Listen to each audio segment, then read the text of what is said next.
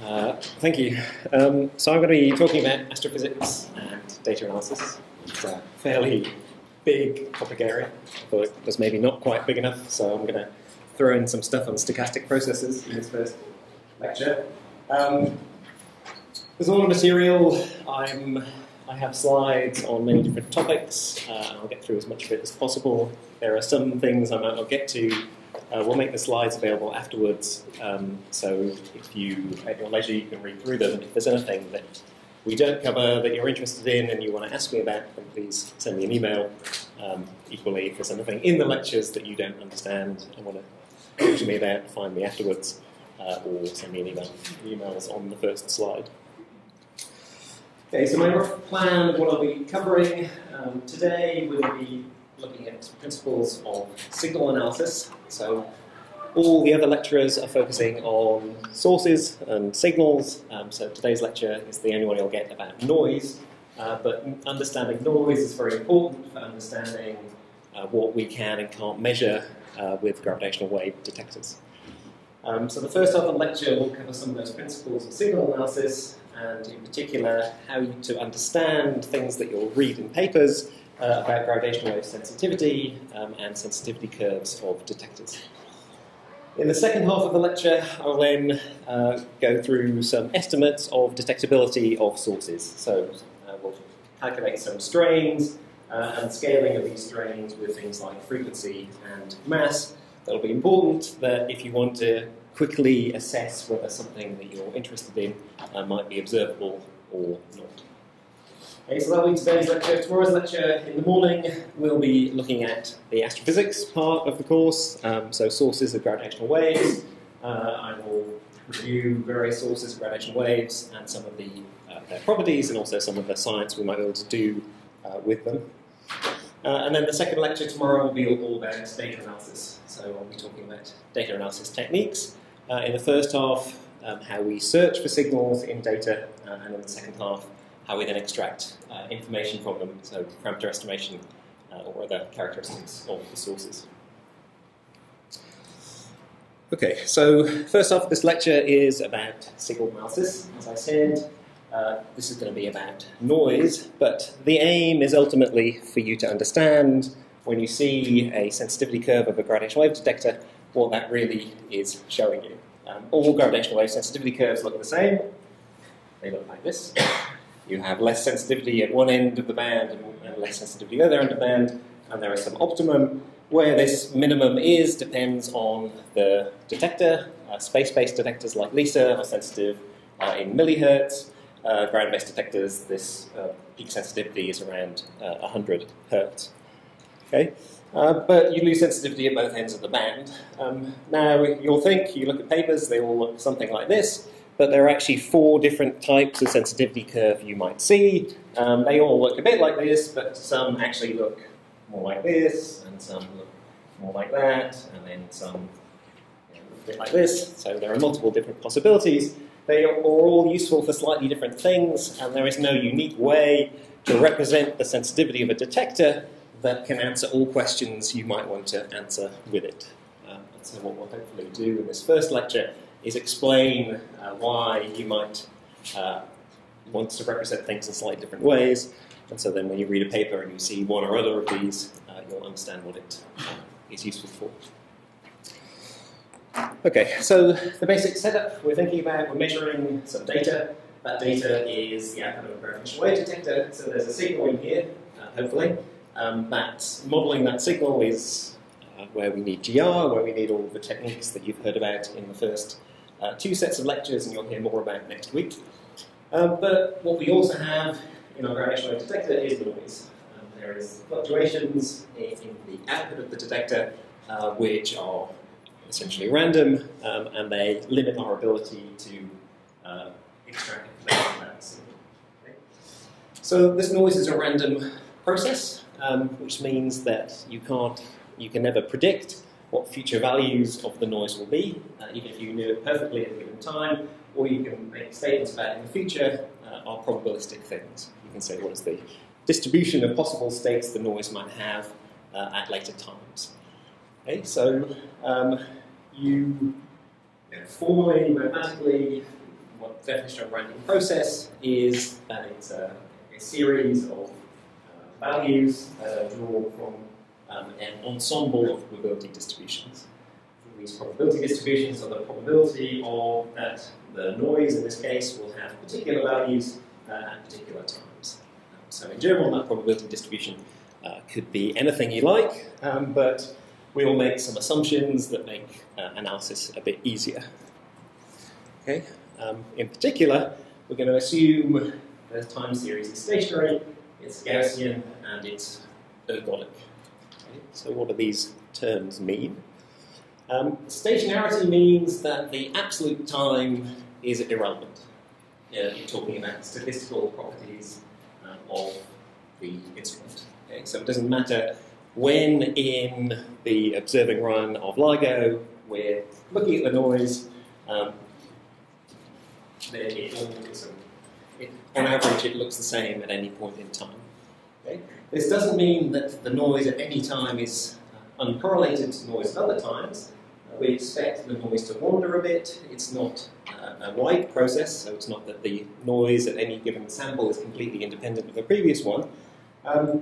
But it means that the probabilities depend only on the differences in times, not on the absolute values of time. So the probability that the noise has particular values at a certain set of times is exactly the same as the probability it has the same set of values at times that are shifted uniformly by any arbitrary amount. Okay? So that's what we mean by stationarity. Gaussianity is reasonably obvious. It's Gaussian if the probability distributions are Gaussian. Okay? So that means that all of these probability distributions, no matter how many samples you're talking about, follow a joint Gaussian distribution. This is a reasonable assumption. Thanks to the central limit theorem, we know that if you have large numbers of samples from any probability distribution and then start to average them, those averages behave like Gaussian distributions once you have enough samples. So this is a commonly used assumption, and it's reasonably it's valid because of the central limit theorem. It also makes life a lot easier in certain senses because Gaussian distributions are characterized entirely by their second moment. So their covariance matrix determines all the properties of the distribution. And so that makes life a bit easier. We only have to specify that second moment distribution, and then we know everything else. So the final assumption we'll make is this one of ergodicity, and this basically is a statement that in a sequence drawn from your random process, so a given time series, the noise eventually goes everywhere it could go. Okay? So this means, then the notion of averaging over probability distributions is equivalent to averaging over time. So when what we care about for our gravitational wave detector is not all the possible noise series that it could have had, but the noise series that it will have if we run it for arbitrarily long in the future. And this ergodicity statement is saying that those are the same thing. If you average over long enough time, it's the same as averaging over the probability distribution of the noise. Okay, so what we want to do ultimately is find gravitational wave signals in data. To do this, we need to understand how large the noise is, and so we want some ways to summarize the statistical properties. Carrying around these complicated probability distributions is a little unwieldy, so we want to think about ways in which we can summarize the properties of the random process. Okay. Now we'll assume that the noise has zero mean. That's a reasonable assumption. You can always, any process that has a non-zero mean, you can subtract that mean from it and make it a zero mean process. Obviously you then have to know what you need to subtract, but in practice,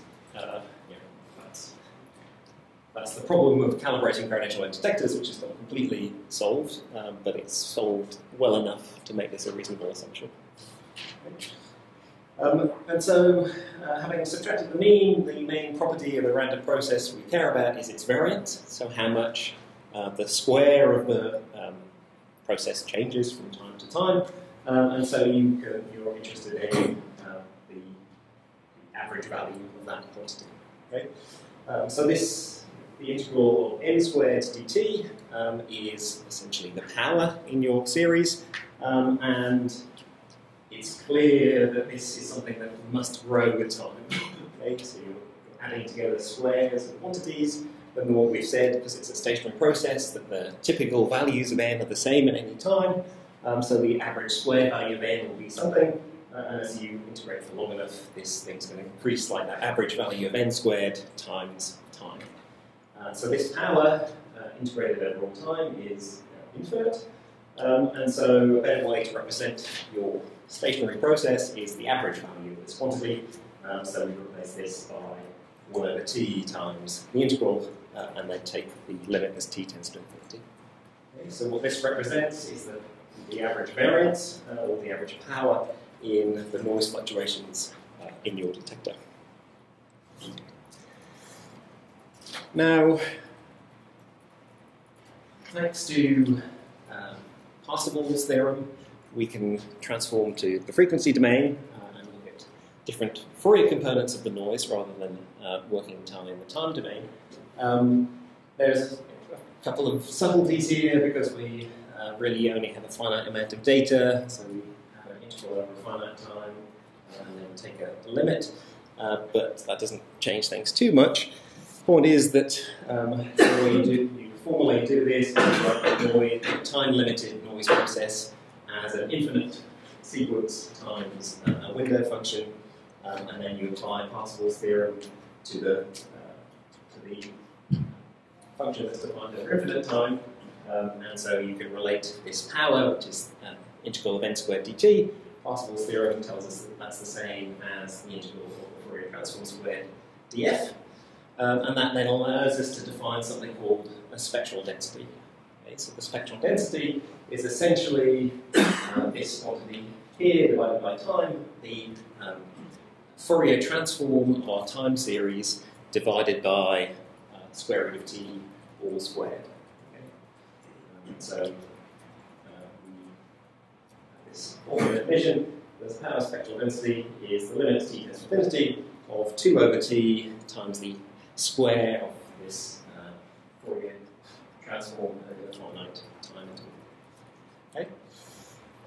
Okay? So one subtlety that comes in here is in terms of whether it's a one-sided or two-sided spectral density. What's the difference? Well, one-sided, so we generally assume we're making real measurements. Okay, our gravitational wave detector has a real output, it's not a complex output. Any real time series, essentially the information is encoded either in positive frequency components or in negative frequency components. And there's a conjugation relation between the two because the time series is real. Okay? Now this means that your spectral density for your time series is the same for negative frequencies as for positive frequencies. And so you can either talk about a two-sided spectral density in which this Sn of f is defined for negative values of frequency as the same value as the positive frequencies, or you can talk in terms of a one-sided spectral density in which is defined to be 0 for negative frequencies and twice this value for positive frequencies. So it's more common to see one-sided spectral densities in gravitational wave literature, though both are used. The difference is just a factor of 2 here. So the two-sided spectral density is half the value of the one-sided spectral density.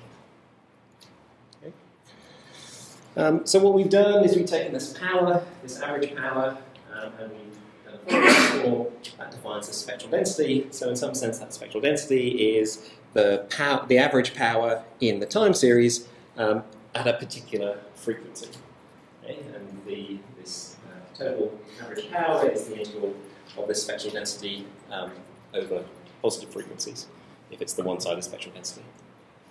Now another way you can interpret this is to think about mean square, to think about fluctuations. Okay, so we've said this spectral density is, this Pn is the integral over all time of the Fourier transform squared, this limit. So this is our definition of SH of f. If you split that integral over all time into a number of time segments of fixed width, and that's what we've done here, we've taken the integral from minus t over 2 to plus t over 2 and split it up into intervals of width delta t. Then this is just the same expression I had before, but what you see is that you can now interpret what's going on here as it's an average over time segments of that fixed length, delta t, of the Fourier transform. Okay? And so you can interpret this spectral density as being a measure of the size of fluctuations on time interval, on fixed time intervals, which have corresponding fixed frequency with bandwidths. Delta f is 1 over delta t. Okay? And so another interpretation of spectral density is that it's the size of mean square fluctuations at a particular frequency, and these are, so for a particular frequency that corresponds to a particular bandwidth, these RMS fluctuations are just the square root of the spectral density times that bandwidth. Okay. So a couple more definitions, and then we'll get on to sensitivity curves. So this spectral density, as we've said, is a measure of the fluctuations at a particular frequency. But for a stationary process, what we also care about are correlations in time. And so another useful thing you can define for a time series is an autocorrelation function. Definition looks similar, but now what you do is you take the average products between the noise at a particular time and the noise at time tau later than that, and you average that over all time. And so this is saying how similar the noise is at time tau later than any other particular time. Okay, so this is the autocorrelation because you're correlating the output of you're correlating your series at one time with a later time. Okay. You can also define cross correlations between two different time series, which look exactly the same, but now one of these becomes m rather than n, representing a different time series. Okay. Now this autocorrelation function is an average over time. If you have an ergodic if you have an ergodic random process, and all ergodic random processes are necessarily stationary, we've said that the definition of this is that time averages become ensemble averages, so averages over probability distributions, and so this autocorrelation function, as well as being an average over time, is an average over realizations of your random process. Now, this autocorrelation function is not a different thing to the spectral density. It represents something different, but they are closely related by something called the Wiener-Khinchin theorem, and that tells us the autocorrelation function is the Fourier transform of the spectral density. Okay? And it's easy to prove. It's just an application of the convolution theorem for Fourier transforms. We know that if you take the convolution of two series, so you integrate n of t and n of t minus tau, for example, the Fourier transform of that convolved series is just the product of the Fourier transforms. Okay? And so this is a convolution. Its Fourier transform is therefore the product of the Fourier transform of n with the Fourier transform of n. That's the Fourier transform of n squared, which is exactly what the spectral density is.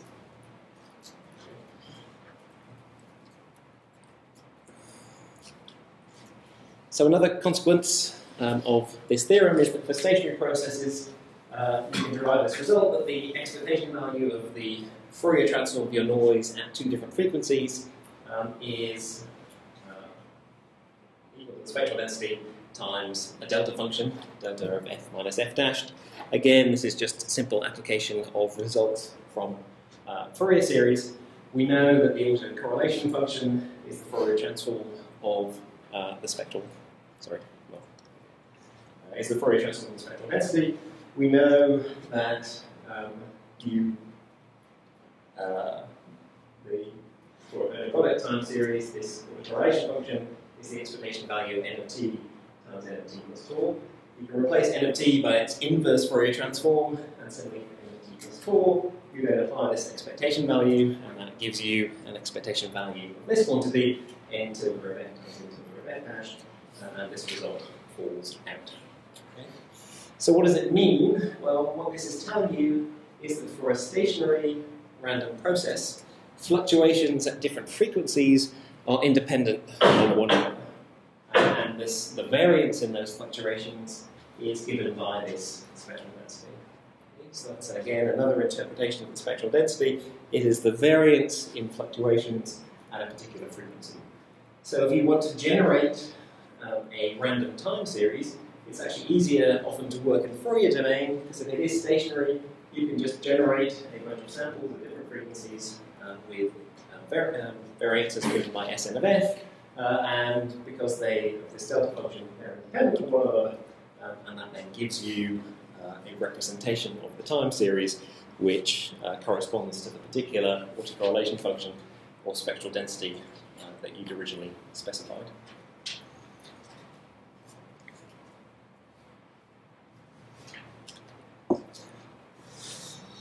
Okay, so a few examples that you might come across.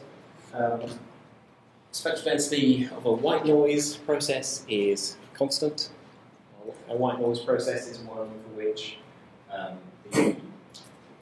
essentially the noise in every sample is independent of the noise in every other sample and has the same variance. So your autocorrelation function is a delta function, and the Fourier transform of the delta function is a constant. So the white noise spectrum corresponds to a flat spectral density. And then you have various types of spectral density that have negative, dependent on power or dependence on frequency with negative exponents. If you have an f to the minus 1 type spectral density, it corresponds to flicker noise. You see this in essentially light. And if you have a random walk process, so at any time the noise jumps with equal probability in either direction by a fixed amount, then you can show that the spectral density actually has an f to the minus 2 type behavior.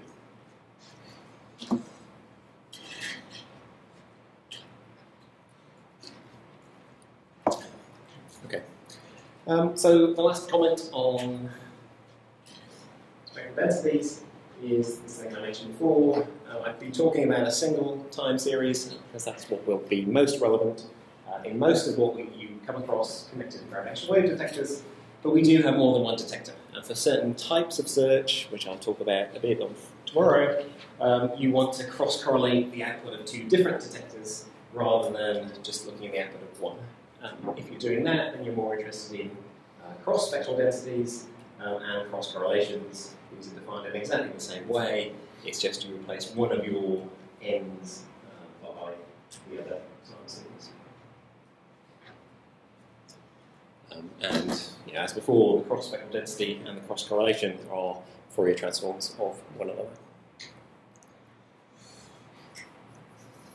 Okay, so as I said early on, the advantage of assuming that the process is Gaussian is that this spectral density, which is the 2-point function, so it's telling you about correlations between two different times or two different frequencies, that conveys all the information you need to generate realizations of the process. Okay, so Gaussian stationary random process is completely summarized by its mean, which we're assuming 0, and the spectral density. Okay? And so it's perfectly natural that if we have a gravitational wave detector, and it's not unreasonable to assume that it's Gaussian and stationary, and there are gravitational wave detectors are not Gaussian, they're not stationary, but they are approximately Gaussian and stationary. So this gives us a nice way to summarize the detector sensitivity. Okay?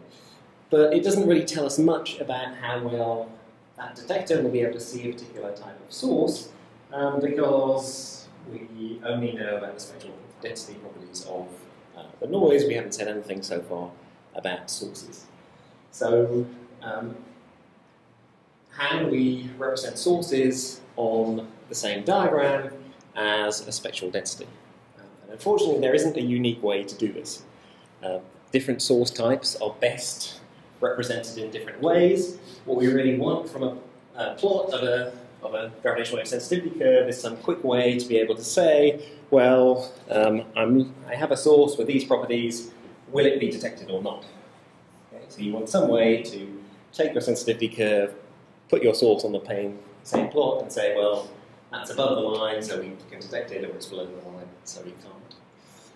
Now, there isn't a unique way to do this, and that's because different types of source will have to be detected in different ways, and so they're best represented in different ways. So I'm going to now say a little bit about 4 different types of source. I'm going to first talk about burst sources. I'm then going to talk about in-spiraling. I'm going to talk about burst sources, and then I'm going to talk about continuous wave sources. So they're things that are essentially monochromatic in frequency. I'll then talk about in-spirals, and I'll finish off with backgrounds. Okay, so if you have a burst of gravitational waves, typically we don't know very much about it. What we might know about a burst is that it has a particular typical frequency. We all know how long the burst lasts, maybe, and we'll know something about its bandwidth, so the range of frequencies in which the burst has non-negligible power. Okay? But we don't know enough about the signal to do the filtering that we'll be talking about later for in-spiral sources. And so it's very much like a random process in that sense. What we can characterize a burst with is its power. So we've used this notion of power for noise so far. We take the average of the integral of n squared over all time. If we have a burst, we can write down something very similar. We can take the average of the signal power. Okay? And this is 1 over t times n squared of h squared to t. It has the same units as h, which is dimensionless. And so this is a characteristic amplitude we can use to represent the burst. Okay. Now, it's important when you're defining this that you don't, so we're not doing exactly the same thing as we did in the noise case. In the noise case, we're taking a limit as t tends to infinity of an integral like this. That's because your noise process continues forever. We're doing this ergodicity averaging. For a burst, it will have finite duration. If you average over all time, this number tends to 0. Okay? But if you average over the duration of the burst, then you can come up with a quantity which is representative of the power in the signal while it lasts. Okay? So what do we want to compare it with? Well, we want to compare it with the power in the noise.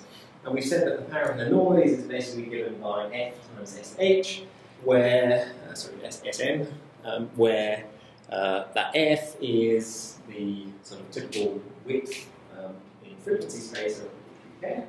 And so if you are interested in the noise over the bandwidth of the signal, so the range of frequencies at which the signal is burst is emitting, then you can take delta F times Sn, and that is a measure of the power in the noise in that same bandwidth.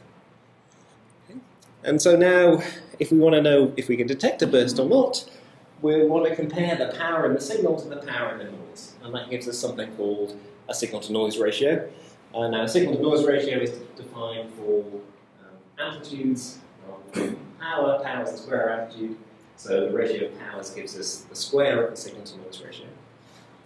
And so in this particular example, you take the power in the signal, which we define to be this hc squared, divided by the bandwidth, delta F times sh, and that gives us an estimate of signal-to-noise ratio. Okay. Now, if you wanted to realize this in practice, what you need to do is carefully window and bandpass your data. So we've said the burst is only contributing for a certain range in time and a certain range in frequencies. We basically need to only look at that range of times and frequencies in our detector, and then we know that the signal is contributing this much more power in that block of time and frequency than the noise is. Okay? So windowing means you take a certain range of times, bandpassing means you take a certain range of frequencies. Okay? And so this then leads to this result, and we find that for burst sources, the signal-noise ratio squared, which is a measure of detectability, is typically characterized by this characteristic amplitude, which is its average h squared over its duration, divided by delta F times sh, sorry, this should be Sn, Sorry, I thought I'd change all of these. You'll see people use SH for the or SN. You should really say SH for when you're talking about power in a signal, whereas I've been using the S's in this lecture will all be to do with the noise, so they should N subscripts. Sorry about that. Anyway, so if you assume that this delta F, this bandwidth, is approximately the same as the frequency, that's fairly typical for things that produce bursts. The range of frequencies is comparable to the frequency itself. Then you can replace this delta F by an F, and you get this notion of signal-to-noise ratio for a burst source, that is its square amplitude divided by F times SH. So this motivates representing your sensitivity by plotting F times S rather than just S itself. Okay. Now if you see F times S, it will normally be called characteristic strain. Or the square root of that will be characteristic strain. It itself will be, I don't know, characteristic power, maybe, characteristic strain power. But that is different to the power spectral density. So Sn on its own is the power spectral density, F times Sn square rooted is what's called the characteristic strain. If you do produce a plot of F times Sh and you instead of the power spectral density, then if you have a particular burst source for which you know Hc squared, you can plot that on the same plot. If it lies above the line, then you have signal-noise ratio greater than 1, which means it's plausibly detectable. So basically you're saying that there is more power in the signal than the noise, and so there's a chance you'll be able to dig it out of the data. Okay, so that's burst sources, but we haven't observed any burst sources with LIGO yet. There is hope that one day we'll see a supernova that's near enough to give significant gravitational wave emission, but that's not happened yet. There are other types of source of gravitational waves, some of which we have seen, and we need to understand how we can represent those as well. Okay, so if you now think about a monochromatic source, so something that is constant in frequency, so H is H naught times a cos or a sine of 2 pi ft. Then the signal power for this kind of source is constant over time as well, because the frequency doesn't evolve, and it's basically equal to, if you take this average 1 over t, missed out 1 over t here, you take 1 over t times the integral of h squared, you're basically integrating h naught squared times cos squared. Integral of cos squared is essentially a half times time, and so you end up with this signal power, which is just a half times h naught squared. Okay. So this is constant. It's constant for these continuous wave sources, but all of that power is in a very narrow frequency band, because it's all coming out at a frequency of f naught. Now we can't resolve frequencies with infinite resolution. Typically, what you can do if you have observed for a time of length t, then you can resolve frequencies up to a uncertainty of 1 over that observation time. Okay, so this tends to 0 as t tends to infinity, but over a certain observation time, we can expect to resolve frequencies down to 1 over t. Okay. Now, for this monochromatic source, all of this power, this h naught squared over 2, will be concentrated in the frequency band of width 1 over t, centered at f naught. Okay. Now, the noise power in that band will be Sn times delta f, and so that's Sn divided by t. And so for monochromatic sources, it's not, remember for the burst source, what we had was F times Sn. For the continuous wave sources, we have Sn divided by t, where t is the length of observation. So this is now a problem, in a sense. It means we have to plot something different for continuous wave sources than we do for burst sources. The other thing that's a bit of an issue is that we need to say how long one detector is going to take. And that's fine for if you're summarizing a science run that's finished. So LIGO did the O1 science run, it's now done the O2 science run. That's a finite data set. You can analyze that, you know how long you observe for, so you can work out what these things But if you're interested in saying, well, if LIGO is continuously taking data in the future, this T will constantly be changing, and so you have to constantly update what you're plotting. And so that is an issue, but you'll typically specify it for something convenient like a year, and then you can scale it easily enough. Okay. So, just to finish this off, you will see sensitivity curves, which will again be called characteristic strain, although it's a different characteristic strain to the characteristic strain density for burst sources. That are plotting square root of Sn over T, or sometimes a small number times the square root of Sn over T. Now this small number represents typically 5 or 8. That is the threshold you think you need in signal-to-noise ratio to be confident that it's a real source. And so the reason for plotting, say, 8 times root Sn over T is if you then say, oh, I've got this pulsar, which I think should have an intrinsic gravitational wave amplitude of 10 to the minus 25, you can compare that to this, and if it lies above that line, you know that you will get an SNR bigger than 8 by observing that particular source in that data set. Okay, so the advantage of these curves is that you can tell straight away if a particular monochromatic source is detectable or not with that specified threshold, but there's this disadvantage that you need to say how long you've been observing for, and so it's hard to produce these things for detectors that are yet to be operated.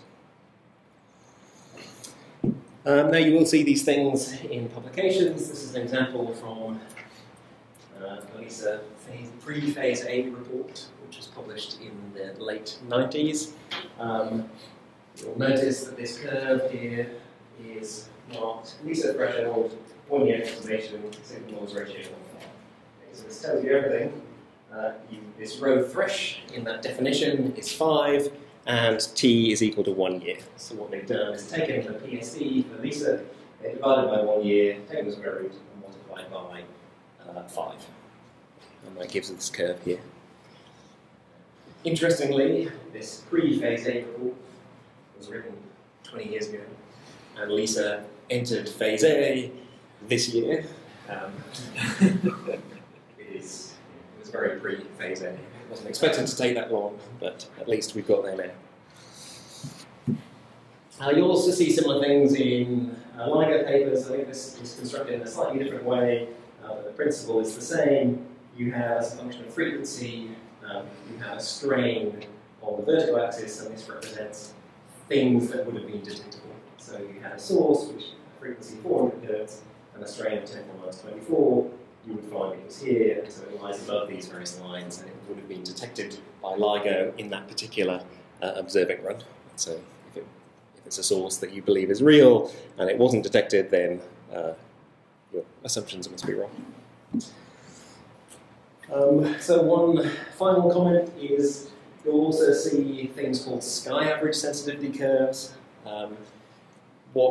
So that's just folding into the fact that the orientation of a source to your line of sight can make a difference. It's primarily for inspiral sources rather than continuous wave sources, but because you can get different amounts of emission in different directions, you can average over orientations of the source and scale locations. So LISA, for example, is more sensitive to sources in particular directions than others, and so is LIGO at a given time. And so you'll see sky average sensitivity curves, which basically have noise that's enhanced because of this averaging process. And typically, you have a factor of 5 increase in your noise from this averaging for LIGO, and 20 over 3 increase for LISA. The difference here is a factor of 4/3, and that's because LISA has 60-degree arms, and that's just the sine of 60 squared. Okay, so we talked about burst sources, we talked about continuous wave sources. They were both easy in the sense that you could relate them directly to the same concepts that we use for the PSD, namely the average power in the signal or in the noise over all time. For inspiraling sources, you can't do that because the total energy emitted at each frequency is finite. The source inspirals and then stops. It reaches merger and stops emitting gravitational waves. And so if you actually looked at this spectral density equivalent, which would be h tilde over t, that tends to 0 as t tends to infinity. Okay, so the spectral density of an inspiraling source is 0 if you integrate over all time. Now we can play the same game that we played, that we argued for the burst source, which is that you can bandpass, so you're only considering the range of relevant frequencies, and you can window, so you're only considering the relevant range of times, and that gets you some of this power back. But you can ask yourself, for something like an inspiraling source where you can predict fairly precisely the frequency it should have as a function of time, can we do any better than this? And the answer is yes, and the way you can do better is not by using your raw time series, but by doing some filtering. Okay, so windowing and bandpassing, that's a type of filter, but if you're looking for a particular source, you can do much better by doing something called match filtering, which we'll talk about now. Okay. So a filtered time series is basically the product of your time series times a filter. Okay, now that's convolution. You have some kernel, it could be a Gaussian window, for example, it could be something else. But you take your original time series, you multiply it by the kernel and integrate them all time, and then you shift where the center of that kernel is, and so you're effectively averaging the signal over the width of your kernel, but centered at different times. And that then gives you a slightly different time series. This slightly different time series, you can do all the same things that we've just been talking about. In particular, you can work out spectral densities and powers in this filtered time series. In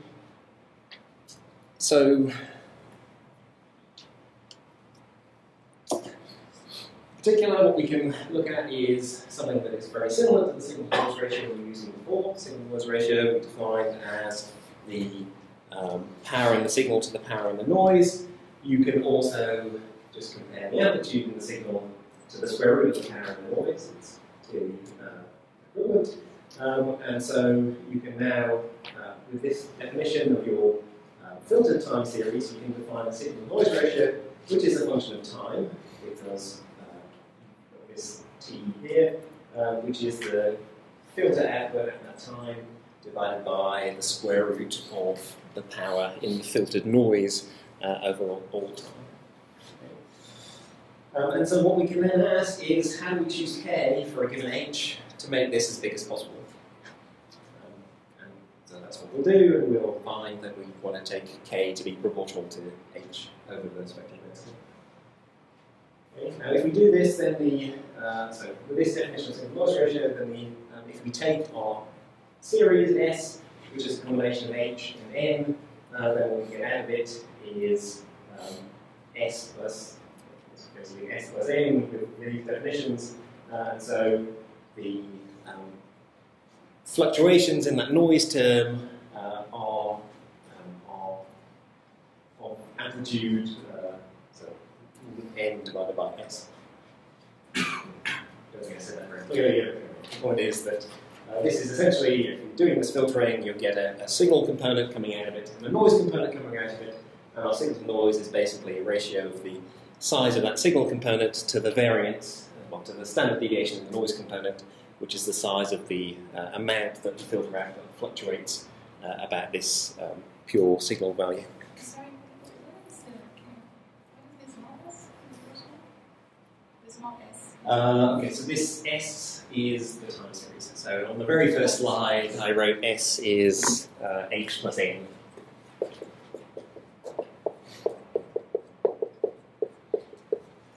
Okay, so what we can construct once we've got our data is, so we don't know what H is, so we've measured S, so we can construct this W as the filtered version of S.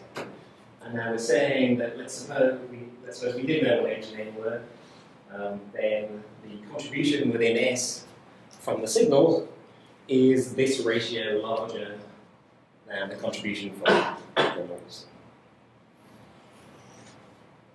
And so if we make this bigger, and more of the filtered output is coming from signal than from noise, and so we're more likely to be able to tell that there's a signal there.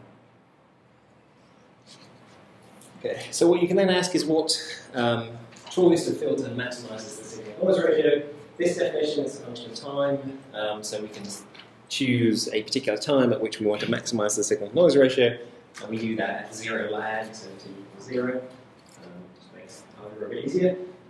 So this definition of the filter is a convolution of a kernel with a time series, and as we've said already, from properties of Fourier series, the Fourier transform of a convolution is the product of the Fourier transforms. And so you have W tilde is the A tilde times H tilde. Okay. So this definition of signal to noise ratio is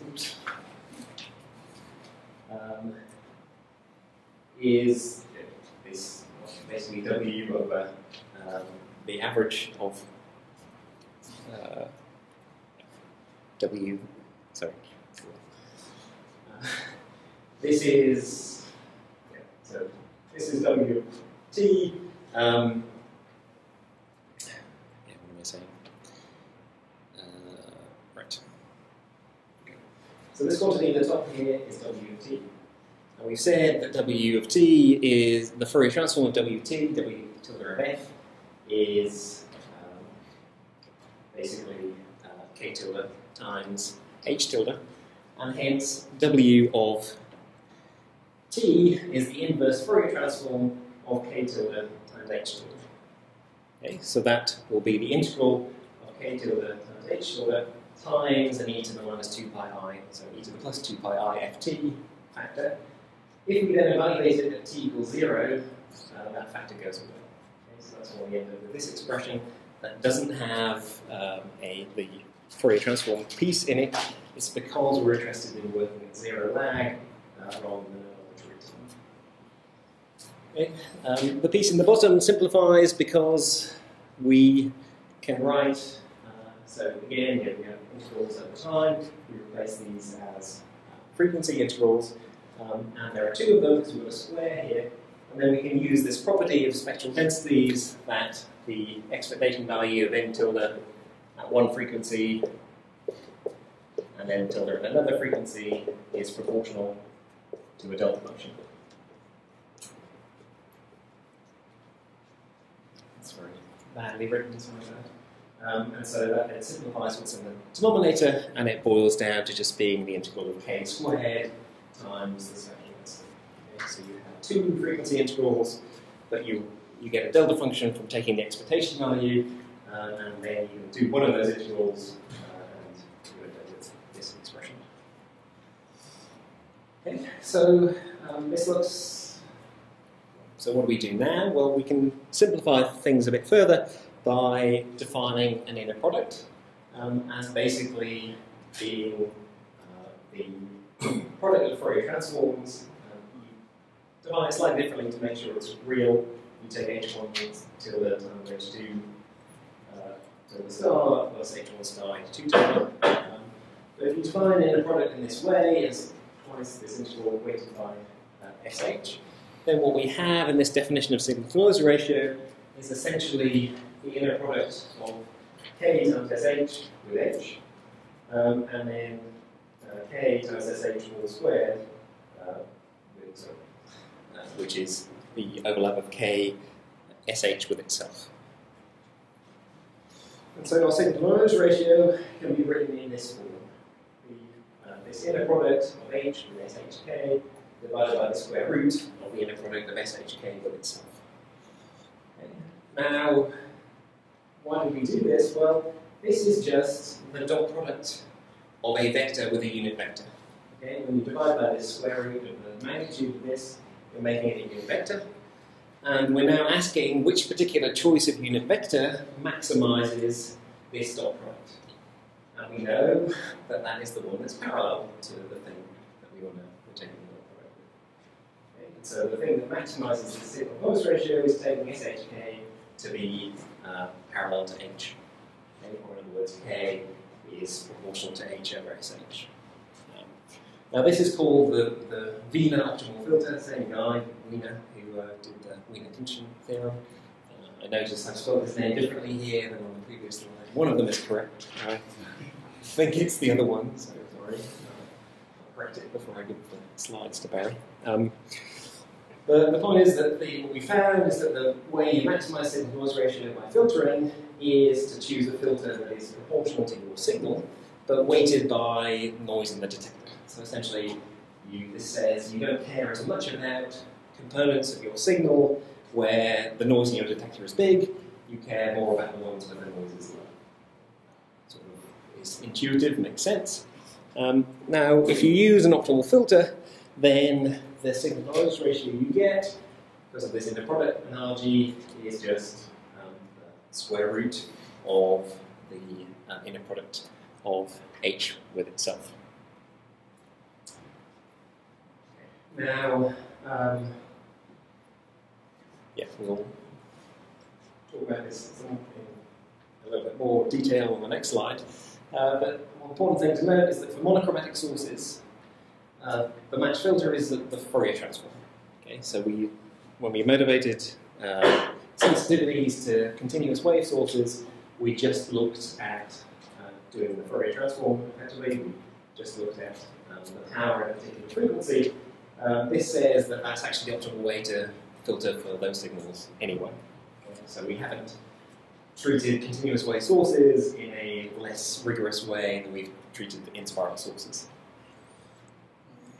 Yeah. I think I have a misconception about what you introduced before as the time-dependent signal-to-noise ratio. I think in my mind I see that as the signal-to-noise that accumulates as the signal passes through, and then eventually the signal is, gone, and you have the largest S2N, which is the official one, but that's not it.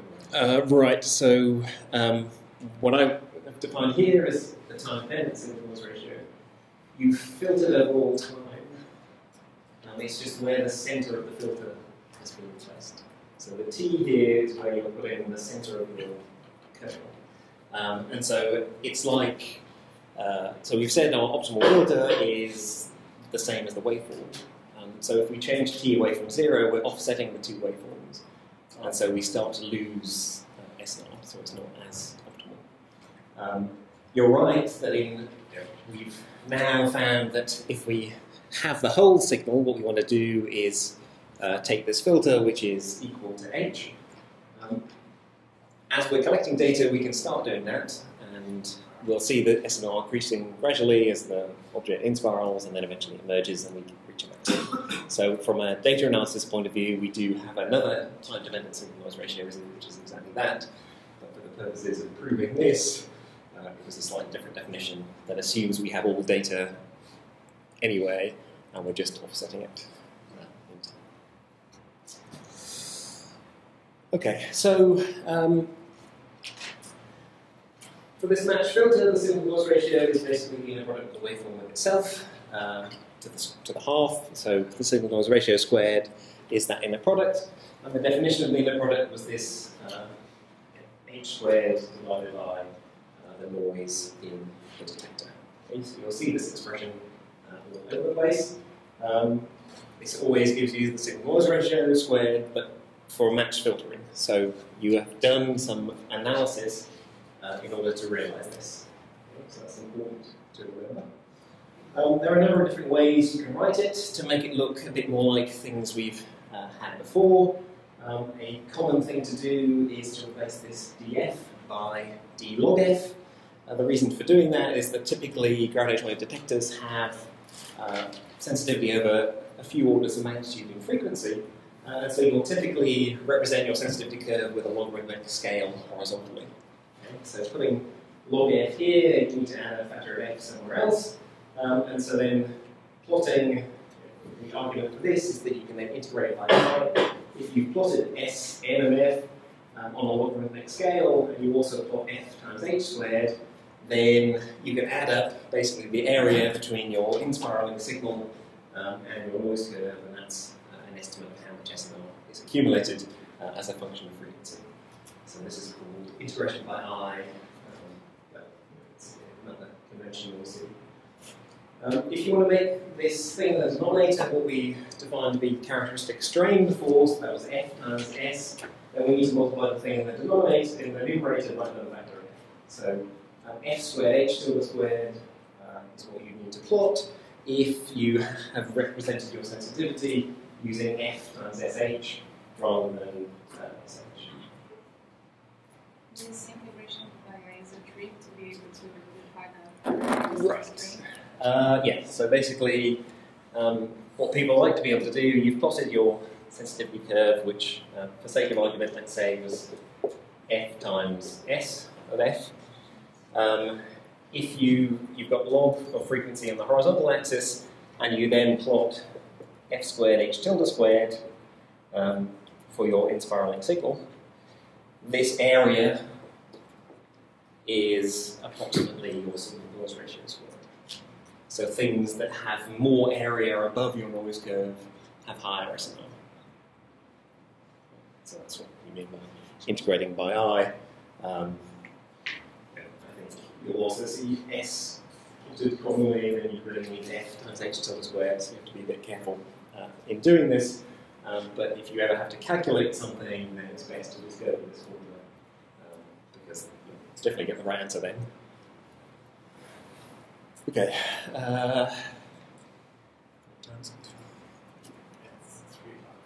Okay, good. On track. There's a couple more things to talk about.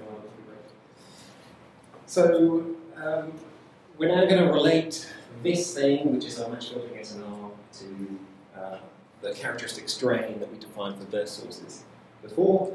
For burst sources, we said we had the SNR squared we accumulated was HC squared over FSH. So we're basically going to call this thing on the top F squared H tilde squared. We're going to say that that is the characteristic strain of an inspiral source. Okay. But yeah, there's another way you can write it down, and that's basically by thinking about what H the Fourier transform is for a particular frequency. And essentially this scales like the amplitude of that frequency divided by the square root of f dot. That's just the stationary phase approximation. If you integrate cos of f dot t squared over time, you get a 1 over f dot times but it's essentially how you can estimate the scaling of your Fourier transform of your signal. Okay. So h tilde goes like h naught over root f dot, so h tilde squared goes like h naught squared over f dot, and f squared times this goes like f squared times h naught squared over f dot. And that's what we call characteristic strain squared. The formal definition in Finn and Thorne has a factor of 2 in there, but if you're, whether you include it or not, it's not super important. The important thing is the factors of f and f dot. Okay. So as I said, the reason that this characteristic strain is relevant is that it is the same thing we had for the burst sources. Burst sources, we said SNR squared was HC squared divided by f times SH. For an in-spiraling source where you are doing match filtering, your SNR squared is f squared h tilde squared over f sh. In a bandwidth equal to frequency, so delta log f. And that motivates this definition of characteristic strain. Okay, so it's a measure of the signal noise ratio you accumulate while the frequency sweeps through a bandwidth equal to frequency. So bandwidth equal to frequency, delta f equals f, that means delta log f is equal to 1. And so this thing here is 1, and so this is the contribution to SNR squared. Okay, so you'll see characteristic strain talked about in papers and plots of this done. If you're plotting characteristic strain, you want to be plotting the strain spectral density, which is the square root of f times Sn, and your signal noise ratio is basically your HC squared over Hn squared for integrated over log frequency. Okay, now one final comment on characteristic strain. You'll notice in this definition, f squared over f dot is essentially the number of cycles the inspiral spends in the vicinity of frequency f. Okay? So if we're saying how long does it take for the frequency to change by an amount equal to f,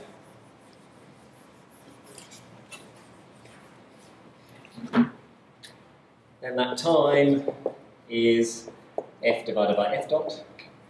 And so the number of cycles you produce during that time is just f times time, which is f squared over f dot. Okay. So this quantity in brackets is effectively the square root of the number of cycles spent in the vicinity of a particular frequency. So you'll hear people talking about signal to noise ratio being enhanced by square root of the number of cycles. This is what they mean. If you're doing match filtering, you basically gain by the square root of the number of cycles because you're using your filter to phase match your signal at that particular frequency, and that builds up your signal to noise ratio. Okay, so this is something, again, that you will read in papers, and it's important to understand where it comes from. And it comes from this derivation that I've just gone through.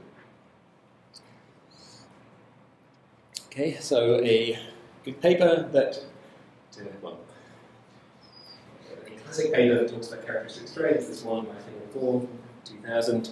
It was a paper about LISA and extreme mass ratio inspirals, and all of their results are represented on the characteristic strain plots, where they're plotting the square root of n times sh to represent the noise, and they're using this definition of characteristic strain to represent signals. So this is an example. We've got a bunch of different inspirals here, corresponding to different choices of mass and mass ratio, and you have points noted according to how long the source has until it plunges in each case. Okay, so the final thing to talk about is stochastic backgrounds. Okay, so there are sources of gravitational waves which produce essentially random noise. Okay? So you have populations of sources that are so new, you have so many sources individually contributing that you can't resolve them individually. What you get is just some power in gravitational waves in your detector. And similarly, there may be backgrounds of this type generated in the early universe. Okay? Now, that is a random process in the same way that the noise in the detector is a random process. So it's natural to characterize backgrounds by power spectral densities as well. And then you can just plot it on the same axis as the detector PSD. There are two caveats. One is that power is not power. What we've been talking about so far, it has been average strain squared.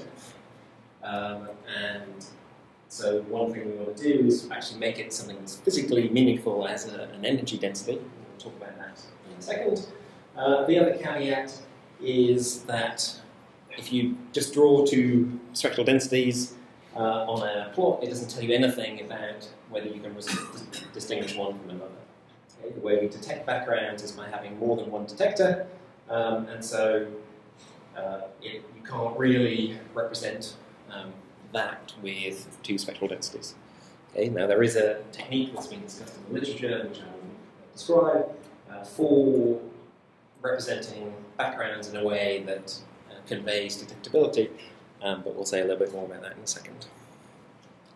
Okay, so to deal with this first caveat, we've been talking about energy. We've been talking about power spectral densities, so this has been all to do with the average value of h squared. H is a dimensionless quantity. An energy density, well, has dimensions of 1 over mass squared, because we're relativists. So energy has units of mass with C equals 1, and an energy density is energy per unit volume. Volume has units of length cubed, which is mass cubed, and so energy densities go like 1 over mass squared. And so the way you get estimate the energy density in a gravitational wave is by taking a time derivative and squaring it. So the energy density in a gravitational wave is proportional to h dot squared. And so, yeah, rather than calculating spectral densities for our time series, we can take spectral densities of the derivative of our time series.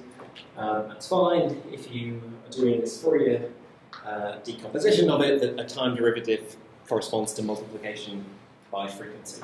And so the easy way to get a physical energy density representation is to multiply everything by x squared. So the spectral density for fluctuations in h dot is f squared times sh, and the analog of this quantity that represents fluctuations in a particular bandwidth equal to frequency becomes FU sh. Okay.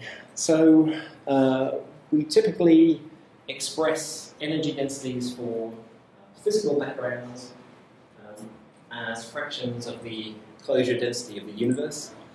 Okay, so those of you who've done cosmology courses, this is the matter density the universe would have to have if it was to have to be flat, basically. So the critical density which the universe changes from being open to closed.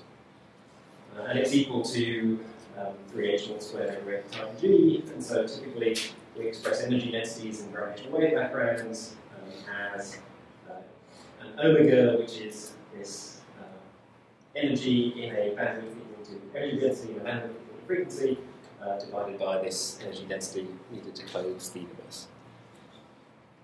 Okay, we said this, the difference between the energy density and the strain power is a factor of f squared, and so you can also relate this omega to a characteristic strain by in this way. So omega is f squared hc squared.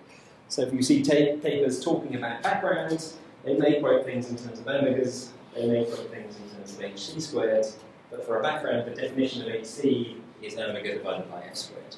And omega is really the physical thing that you can actually calculate. You can calculate the energy density that is contained in the background as a function of log frequency. Okay, so regarding the second caveat, as I said, it's reasonable to plot S of f for your background, and it's reasonable to plot, say, f squared Sn for your detector and omega for your background. And if one is above the other, then maybe you can detect it, maybe you can't. But in practice, we don't typically know exactly what the energy density in our detectors, the spectral density of our detectors is, so we need to use cross-correlation to dig out backgrounds. And so there was a proposal in a paper by Frayne and Romano in 2013 that one way you can represent sensitivity to backgrounds is using something called a power law sensitivity curve. So essentially the idea here is you make some assumption about your data analysis. This then puts it in the category of those continuous wave sensitivity curves where we specified the length of an observation. In this case, we say, oh, I'm going to take this detector with this amount of observation and this detector with this amount of observation. I'm going to do a cross-correlation in this particular way, and then I'm going to threshold in this other particular way. Okay, so you have a defined data analysis procedure, and then what you can do is say, let's suppose that my energy density, omega, had a power law form. So it was AF to some power alpha. Given that data analysis procedure, I can work out my how detectable it is or not, and I can work out for that particular value of alpha what A is the smallest I could detect. And so that process defines for every alpha a minimal amplitude that is detectable. And so you then vary alpha. You take, for alphas that are very steep and negative, maybe you get this value. For an alpha that's slightly less negative, maybe you get this value, and so on. And then you do this procedure for a range of all possible values of alpha, and you get an envelope. Okay? And that's what is shown in this plot here. Each of these lines is the limiting amplitude at a particular slope at which a background can be detected.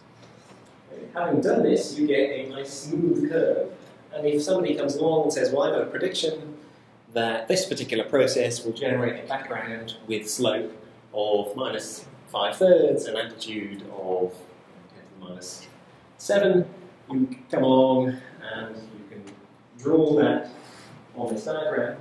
If what you draw passes through the region above this curve, then it lies above the corresponding limit of that line, and hence it is detectable. Okay? And so this power law sensitivity curve is purely something that allows users who are not from the instrumentation community to say if what they're interested in is detectable or not. Now, in the other cases of the other sources, in spirals and continuous waves and so on, you could have a single curve that has some meaning in terms of the detector and some meaning in terms of detectability. In backgrounds, that's not the case, because there is an embedded assumption about how you're doing the analysis here. And so if we come along with another detector or we observe for longer, these curves are constantly changing. But again, what you can do is in any particular paper, you can, at the end of a science run, you summarize your results, you produce one of these curves, other people can go away and test their predictions and ask whether they would have been seen or not. Okay. Yep. Ask you to comment on, so when I see this done for stochastic backgrounds, I'm sort of struck by the fact that it seems very far removed from what is actually being done. In the sense that when you consider, sensitivity and things like that for bursts or continuous waves, you know that you're measuring the strain, and you try to compare that measurement of strain in some convenient way to a noise measurement, and you try to package this in the best possible way. But when you do it for stochastic backgrounds, well, yeah, now you start talking about energy, but you don't measure energy. And more than that, you normalize energy to closure density, and that's completely irrelevant for measurements that you do with the gravitational detector. So there seems to be all this baggage that comes from the standard cosmology that is really not pertinent to what we're doing. Yes, when we do I think those are all fair points. So, and I'm not going to argue that the way the system is necessarily better or worse. I think there is this fundamental problem with detecting stochastic backgrounds, that the analysis is complicated. Much more complicated than simple match filtering. I'll say a bit about it tomorrow. And therefore, there isn't an easy way to talk about detectability. Now, in terms of whether it's sensible to work in terms of omegas or not, then I think I completely agree with you that what effectively happens when people derive the stochastic background for a particular source type, they put in this factor of 8 pi g over 3h naught squared at the end, and then we come and do analysis, and the first thing we do is take it out. So there's essentially no point, but it does at least allow you to compare